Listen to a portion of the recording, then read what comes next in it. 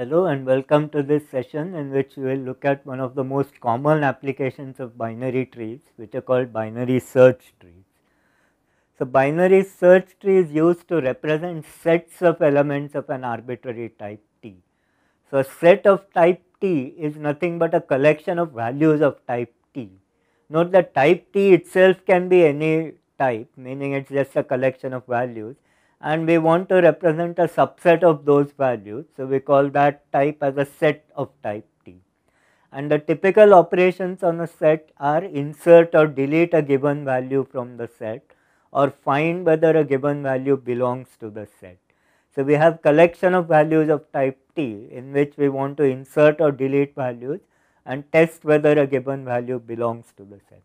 This is one of the most commonly occurring data types, and binary search trees give a very nice and efficient way of implementing or representing such sets. This also allows more complex operations like union and intersection of sets, but we will not look at those here. So, what is a binary search tree? So, we have to represent a set of type T. So, we assume that there is a less than relation defined on the values of type T. So, given any two values of type T, we can say which value is smaller than the other. So, we have seen a less than relation can be defined on numbers, and that definition can be extended to sequences of numbers and so on. So, the values in the set are stored in the nodes of a binary tree with one value per node. So, we want to represent a set of values of type T, we will make a binary tree and we will store the values in the set in the nodes of the binary tree. So, we will use value n to denote the value that is stored in node n. And the basic property that is satisfied by a binary search tree is, if you take any node, so remember this is a binary tree, so every node has a left subtree and a right subtree which themselves contain other nodes. So, the basic property is that for every node, the nodes in its left subtree contain values that are less than the value of the node, and the value in the node is less than the values in the right subtree of n, right, for the node n. So, note that we only use the less than relation here. We do not need a greater than relation separately. Right. So, any binary tree of size k can represent a set of size k. Each node in the tree stores one value of the set. And the standard operations on sets are implemented by corresponding operations on the binary search tree representing the set. So, find xs is the operation that we want on a set, which finds whether value x belongs to the set S. Equivalently, we can define an operation find xt, which finds whether value x is in the set represented by the binary search tree.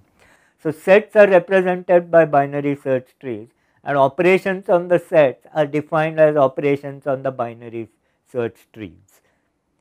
So, how would find be defined? So, find of x comma phi will be always false. Phi will represent the empty set, it does not contain any values. So, find of x comma phi will be false. Now, what will be find of x plant n l r? So, if our binary search tree has root node n and it contains a left subtree L and a right subtree L. Now, we look at the value stored in the node n.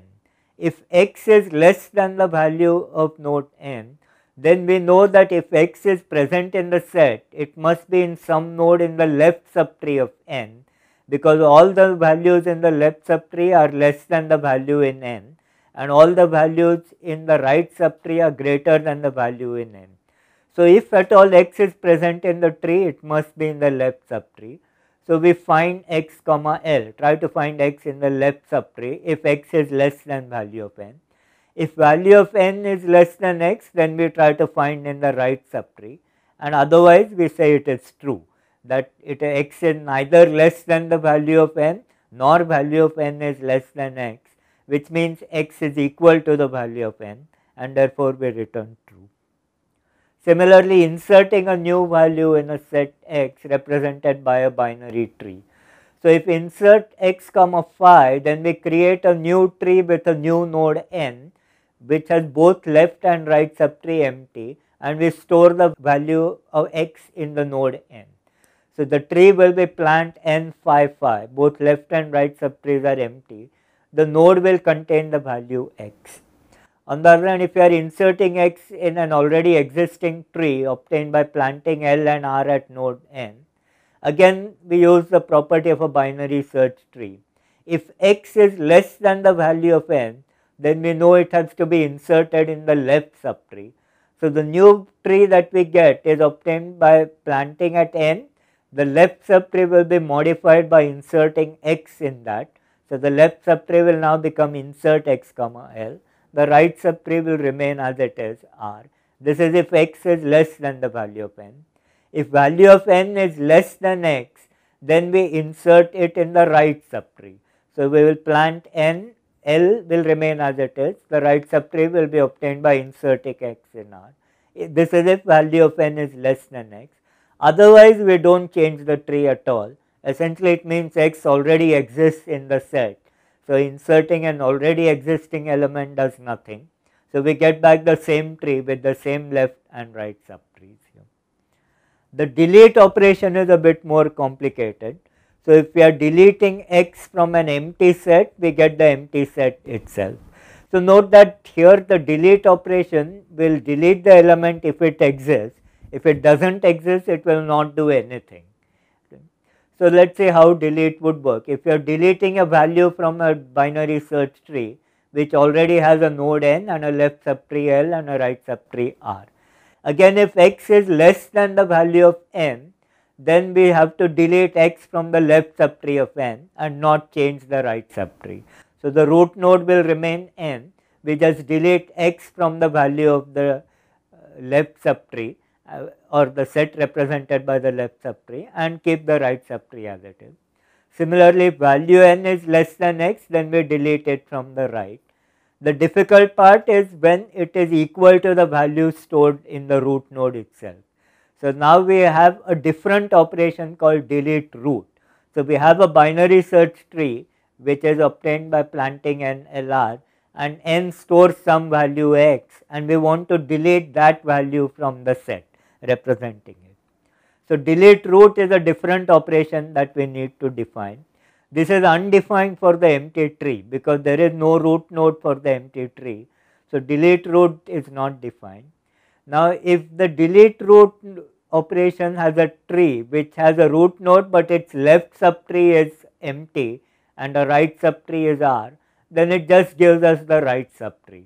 So we get rid of the value stored in the root node and the resulting tree is just the right subtree.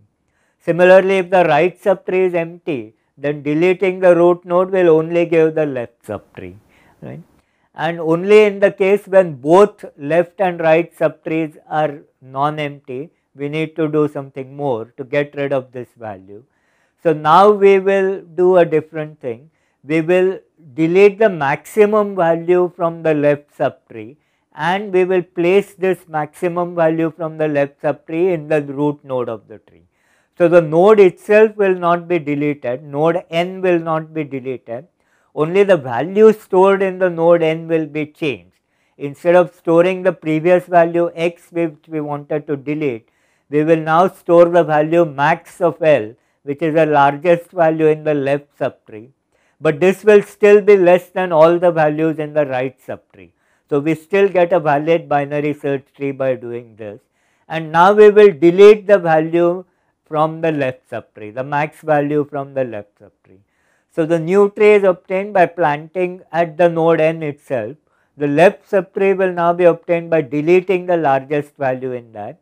The right subtree will remain the same, and we change the value of n to be the max value in the left subtree.